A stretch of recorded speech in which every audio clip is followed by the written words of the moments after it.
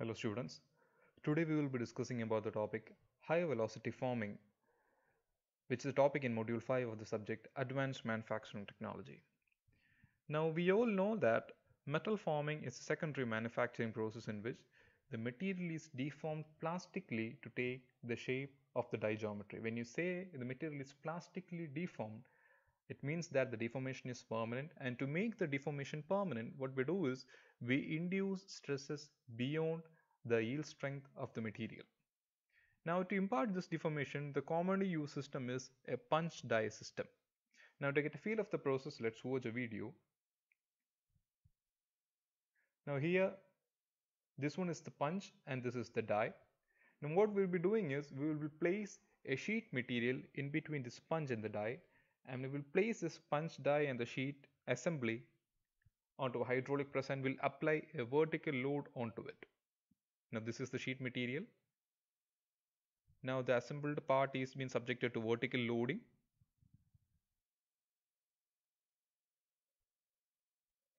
Now on opening it up, you could see the deformed sheet material. The shape of the sheet material deformed depends on the shape of the punch and the die. Now, what is the limitation of this particular process? It's pretty easier. It's a fact. But the thing is that if you want to generate any complex feature, how much effective will this process be? Right now, the feature that has been generated is pretty simple. Now, if you want to generate complex feature with very fine features or complex features onto it, then conventional forming technique is going to be it's going to be a challenge in the conventional forming technique. Now, the second thing is that if you want to deform or generate a product on a mechanically superior material, then how much effective will this process be? So in that aspect also, conventional metal forming operation won't be that much challenging. Now the third condition is how big a feature you can generate using conventional metal forming technique, because we require a punch die system. Now to make a bigger product, you need accordingly a bigger punch system and accordingly a system that can accommodate the whole assembly. So this all will impart to the cost.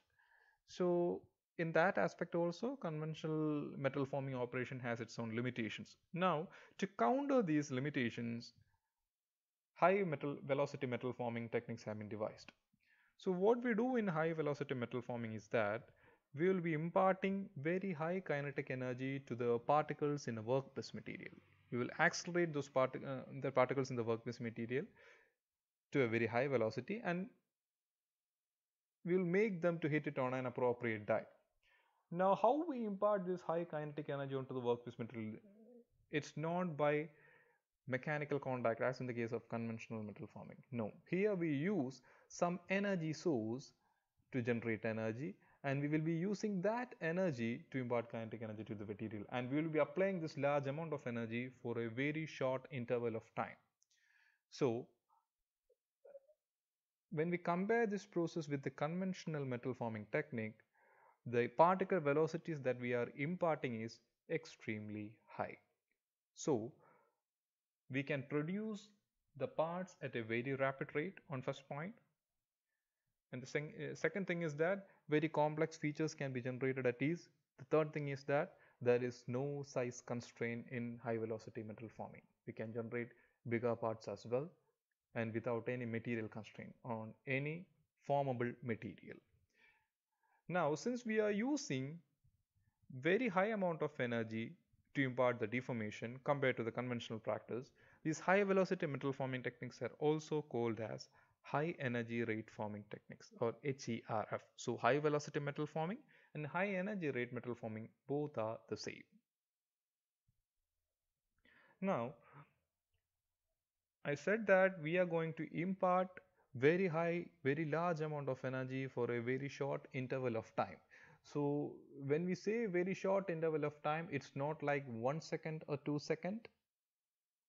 We are talking about imparting this high amount of energy for a duration of microseconds. Microseconds means 10 power minus 6. 1 microsecond means 10 power minus 6 of a second. So we will be imparting energy for like around a domain of like 100 microseconds or 300 microseconds, something like that. So the time required will be very less. Now, what is this 100 microsecond? How can we quantify that? To get a feel of that, let's watch this video. Now consider that 500 meters per second bullet is moving. So in 1 second that bullet can travel 500 meters. In 1 by 10th of a second it can travel 50 meters. 1 by 100th of a second 5 meters. Now in 1 by 10,000th of a second, that means 100 microsecond, this bullet can travel 50 mm. In 100 microseconds this bullet can travel 50 mm. So we are going to impart the particle velocities something like in this domain. So our process will be completed in a very short interval of time.